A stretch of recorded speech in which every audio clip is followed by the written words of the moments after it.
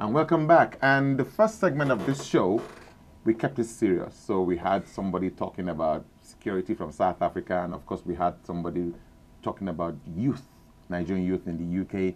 So this segment onwards now is going to be entertainment, and my first guest is Funmbi. I'm going to tell you a bit about this guy. We went to Nigeria together. How many years ago, Funmbi? Okay, maybe how you doing? I'm good. I think it was 2007. You know why I remember? Yes. Because it was for TA's show. Yes. And if you remember, that was the day Yaradua was sworn in. Really? Tuesday. It was a Tuesday. It was a Tuesday event. Right. And it was a public holiday in Nigeria that day. I remember it was 2007, but not because of that. Yeah, no. And that's why I remember that date, you know. Ah. And that was your first performance in Nigeria? My first performance. Ever. My first time back in Nigeria and my first performance. So it's two for the price of one. Two for the price of one. Now, and at the time, that was like one of the premier comedy shows at the time. Yeah, it was at Live and Naked with TA. Yeah, yes. at Muzon Center at the time. That's it. So, which is a good place to kick off this conversation. 12 years later now. 12 years later. And I'm sure you're very familiar. You've made a lot of inroads into the UK comedy circuit. And I'm sure you also keep an eye on what's happening on the Nigerian. Absolutely. So how would you describe the change between then and now? Now it's crazy because of the corporate aspect of it. There's money in Nigerian comedy. So if I was a British comic, you go through the new material nights and the clubs and whatnot. Yeah. You won't start making money unless you get real TV. Exactly. In Nigeria, which you'll get into as well. Yes, I'm not in that category, DJ. But what I'm saying is, in Nigeria, I envy the fact that you could do a glow tour and you're making way more money than anybody in the UK because there's so much corporate interest in Nigerian comedy. Okay. But that affects the comedy. Okay, because you now have you can't talk about the sponsors. You have to be nice to the sponsors. Okay. You can't back the hands that feed you. If you had to do that in the UK, would you? You don't want to be owned by sponsors. So like a corporate gig, for instance, they pay great money. Okay. £5,000 for a 1 hour set. One-offs. One-offs. Okay. But that night... Your hand and feet bound. That night, you'll earn that 1,000. You earn that money. They might not laugh. There was a comic who did the PFA Awards. Yes. He said he was doing in front of Alex Ferguson, Rio Ferdinand, Paul Scholes. He said Ferguson had his back to him talking to someone. And what are you gonna do? Say, Sir, I'm here. Sir Alex.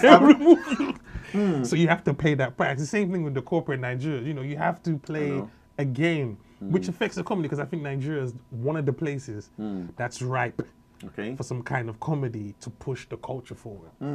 Because through comedy, you can challenge thoughts and processes because it's all jest. Indeed, exactly. So like in America, the message is there subliminally. Subliminally, but it's hidden in jest. And I think Nigeria is the best place for that because right now, because of the situation. It's always been like that, because Nigeria's got so much. It's so complex that comedy is, for me, comedy is perfect. It's a release. Through true pain as well. Through true pain comes great comedy. You see when Nigerians, when you're living in Shomolu, for instance, Face Me, I Face You, there's Gutter Outside, the creativity these kids have is doubled because they have nothing.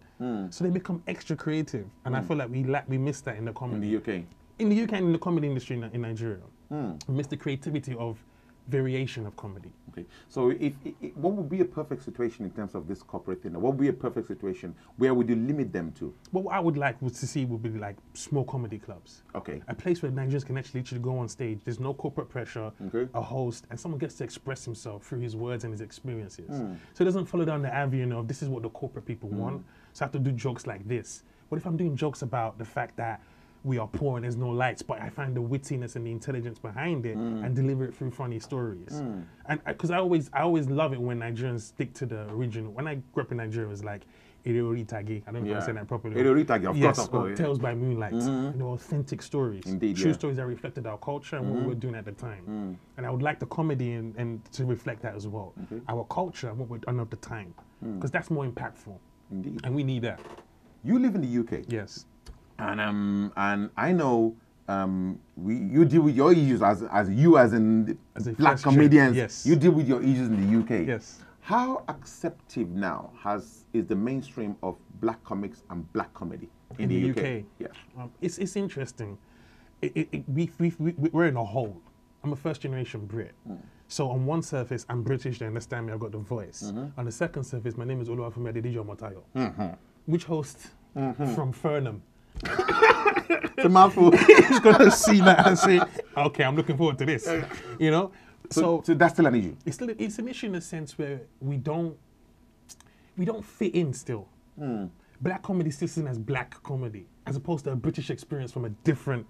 But will it ever be seen beyond that, though? No, is it possible? It can't be, because our stories are not, unless I conform to a narrative of I'm British and stay in that realm. But I can't, because I have Nigerian parents, Indeed. I have Nigerian friends, cousins, family, and we have a story too. They want to hear my voice. Exactly. They want to hear about the things we talk about at home. Exactly. They want to see that on the television screen. So there is still an era of, I did a pilot last year for the BBC. And there's still that era. This pilot was supposed to be made for the BBC and shown in Nigeria. That was the plan. Yeah. But it didn't get picked up, which is fine. But what I noticed was, once we set the ideas, we were the ideas people. And what the BBC will do would bring in white writers to channel that idea. Exactly. And I don't understand what they're trying to do, let me not lie. But until we're given that freedom to tell our own narratives, to write our own stories, what you have is what you see in terms of a more accepted version of an experience. I want to create a TV show where Yoruba is spoken. That's how my mom spoke to me. You understand? You understand? And I want her, that's the authenticity of the character. I don't want my mom to be speaking that posh Nigerian accent. Funmbi, dear, please bring me the conflicts so that an audience in Sheffield can get it. No. I don't want that. I want the true experience of how we truly are in our normal state, in our homes when we're in Britain. Through the church, through wherever, I want that to be expressed. Has anything improved in the last decade? A lot's improved. I see you on the big screen. I see you here and there. But the appearances. Is that index? Okay. They're not platforms. Okay. We need platforms. And the appearances. Our own platforms. Our own platforms. What's the biggest one right now? None. I don't know any platform unless it's social media, unless you're building for the social media. But in terms of TV and television and stuff, we're still going through the same channels, knocking on the same door. Do you mind if we come in as well, as opposed to, this is the vision? And that's where we're at now. Through YouTube and stuff like that, you can create. Indeed. You can meet an audience. If Nigeria had light and internet, the way the Nigerian views on internet, no, it's going to be ridiculous. It's ridiculous, because you know us now. We've just been on YouTube every day. I tell all my friends in government, I said, look, you guys, the young people are not asking for much. No. Bring down the price of data and watch miracles happen. Yeah. That's what I tell all of them. Yeah, that's what we tried to do with the pilot we made. I wanted to come from, and when I do comedy, I'm very aware of how people and Nigerians are seen. Since I walk onto the stage, I say my name is Funmbi. They expect bank detail jokes. They expect floor jokes. Immigration jokes. They expect ticket attendant jokes, and a bunch of African accents. And I don't do that because deliberately. Yes, because stereotype. I don't like it. I don't use the accent. Even when I'm doing my mom, I'll use an English accent. They've even had this Nigerian accent has evolved out of this English Nigerian accent has evolved. That I see in films now. Yes. I see in all kinds of presentation. I'm thinking, where did this accent suddenly come from? And it's the accent that everybody wants to identify with.